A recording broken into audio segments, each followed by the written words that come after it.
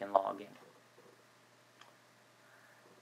We now need to create the TEP single sign-on key and also import the TIP single sign-on key so it knows how to share the credentials between the two. So we go to Security, Secure Administration, Authentication Mechanisms, and Expiration. And you see the same settings here, 10 minutes for the cache timeout. We see a difference in the credentials, 40 credentials timeout. Instead of being the whole day, like it was for the TIP, it's only 2 hours. So that means you have 2 hours from logging into the TEP to launch or to share that credential with another application such as the TIP.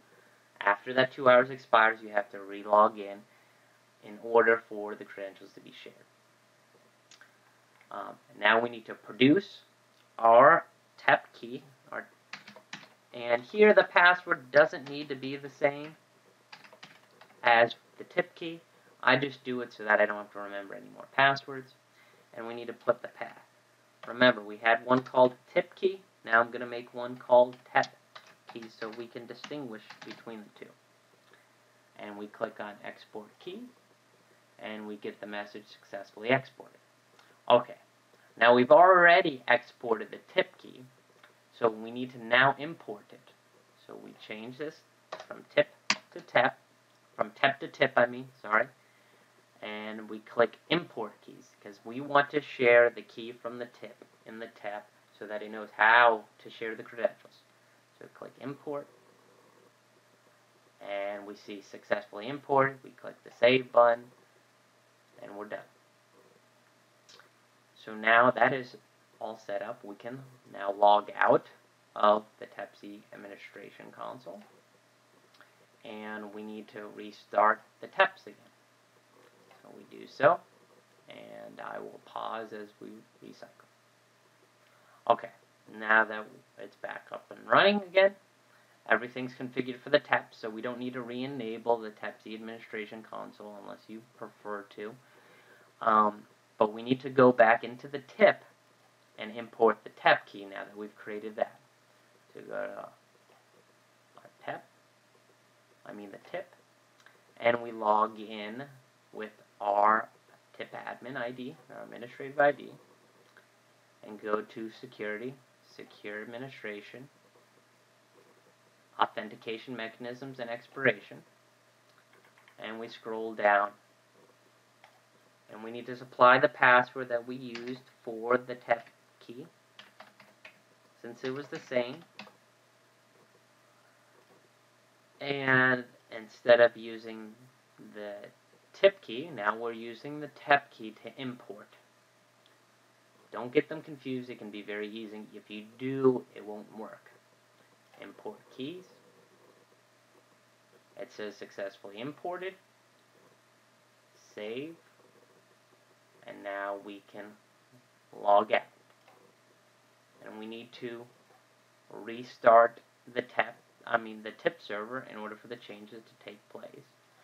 So again, since it's running on TCR, I can do that from the bat files provided. So I will pause as this stops. Okay, now that it's stopped, we can start it. Okay, now it's started. Everything is configured thus far. We still have a few settings left to do. But before I continue, I want to emphasize the importance of changing all the LDAP settings and the single sign-on settings and before exporting a key. You need to restart that server just as I had done the example before exporting any keys, because those settings will not take place until the restart. And if you do so before restarting, then that key will no longer be valid afterwards. Okay. So now we have a few more settings to do. Inside of the MTEMs, we have to configure what we call a cookie domain, similar to the domain and the domain setting for single sign-on.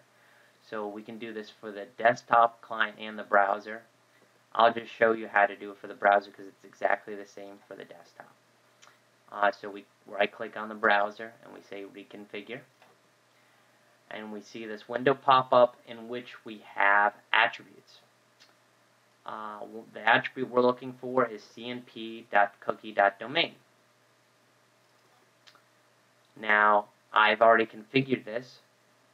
You have to first check the in-use button and type in the same domain that we had done previously for the single sign-on configuration, so tivoli.demo.